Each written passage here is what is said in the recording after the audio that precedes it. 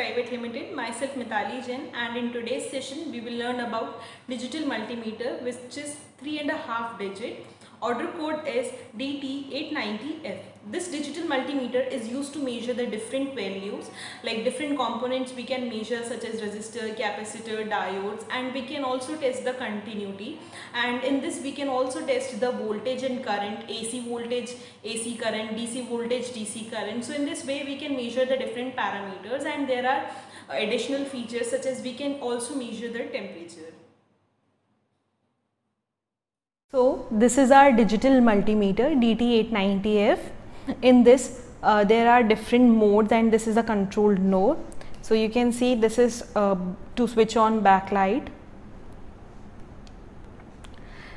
Its display is LCD display, which is of 1999 counts, updates 2/3 per second, and measuring method is dual slope integration A/D converter, analog to digital converter.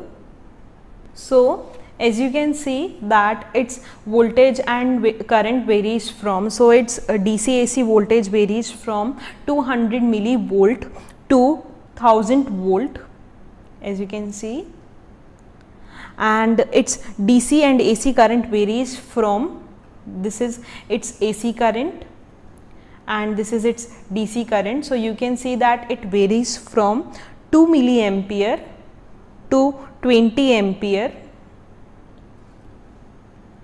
and you can see that its resistance, which is in ohms, it varies from 200 ohm to 200 mega ohm, and its frequency, which ranges from 2 kilohertz to 200 kilohertz, and the temperature, which is here, which is in degrees Celsius, it varies from -20 degrees Celsius to 1000 degrees Celsius, and the capacitance, which is here, it varies from 20 nanofarad to 200 microfarad. So in this we can test the different parameters, such as you can see that here is the DC voltage, this is the AC voltage, this is the AC current, this is the DC current, this is for capacitance, this is to check the continuity, and this is used to check the diode parameters, this is used to find the resistance, this is for HFE, is basically for triodes and the transistors, which we will connect here. So for the multifunctional socket, which we use separately, so in this kit this is inbuilt on the multimeter. So we have to set it to HFE when we will find this component. Then after that this is for temperature, and these are the 3 port. It is for 20 ampere, it's for milliampere, it's common port, and it's for voltage and ohm.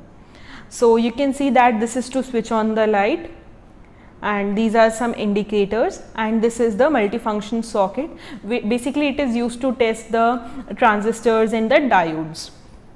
So, and this is our display. So this is the whole function of our digital multimeter, and you can see at the back end, so this end we have to insert the battery.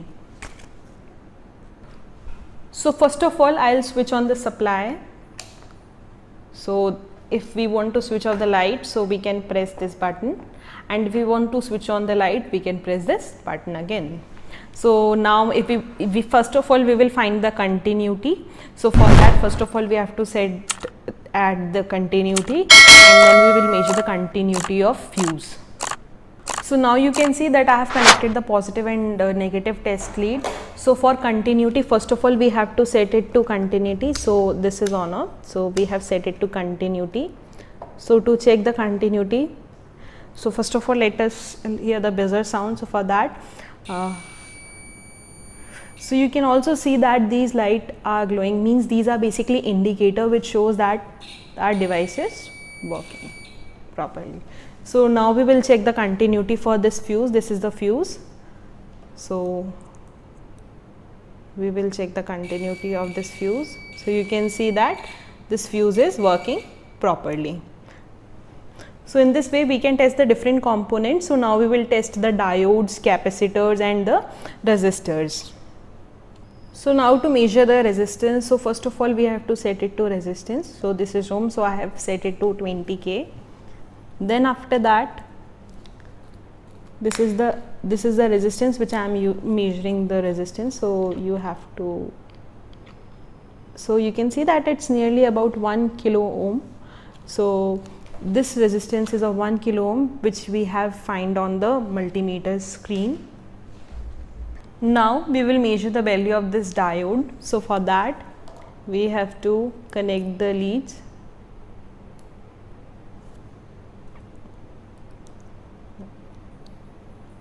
So in this way, so it's not showing, so we have to reverse the terminal. So you can see that when we reverse the terminal, like we in previous time we have connected in wrong manner, so we remember that we have to connect it in proper manner, then only we are able to get the output. So in this way you can see the diode configuration. Then after that we will check the continuity of transistors and the diode root. So now we will test the configuration for this diode, transistor, triode basically. So I have connected, remember that connect according to its configuration. If it's base, collector, emitter, or collector, emitter, base, connect according to that only. So I have inserted that. So you have to press it tightly, then only you are able to get the value. So you can see the fluctuations in the readings. So in this way you can measure the triode measurement. And now we will measure the temperature. So for that, first of all we have to set it to temperature. So as you can see that I have set it to temperature. So this is the temperature. So it's currently showing the room temperature. So now after that we have to place these test probes. This is the temperature probe. So for that, first of all we have to insert the common one. Then after that this probe in this. So in this way we have inserted the probe. Then after that, when I am holding this, so this is my body temperature, so it's showing 30 degrees Celsius. So in this way we can measure the body temperature. So you can see that readings are fluctuating. So in this way you can measure the temperature.